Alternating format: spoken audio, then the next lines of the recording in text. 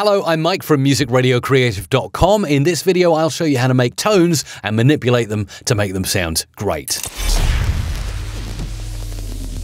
Tones. They're really easy to make here in Adobe Audition. Just go to Effects, Generate, and then Tones. Now, what I can do when I create a new audio file is choose a frequency. So it might be the 1000 Hertz, the standard 1 kilohertz tone. Let's listen to that.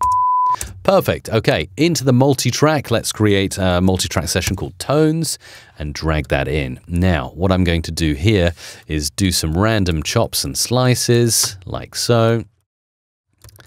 And we're going to get something that sounds like this. Sounds like Morse code, doesn't it? Now, to make it sound smooth, I'm going to go and put some fade envelopes on here so that we don't have any clicking where the silences are. Perfect, perfect, perfect.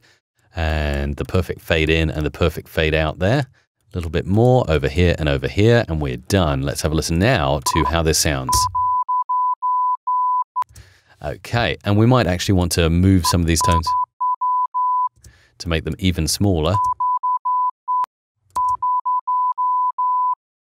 Okay, perfect. Then I might go to the effects rack. I might choose some reverb, studio reverb.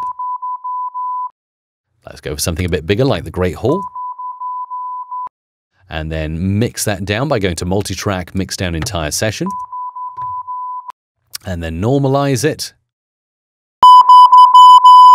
Okay, now I might go into effects and use one more effect, the pitch bender process, where I can actually draw something on. You can see this is something I did earlier on to make it sound really silly and strange. Let's have a listen to how this sounds with some little peaks and changes in the tone.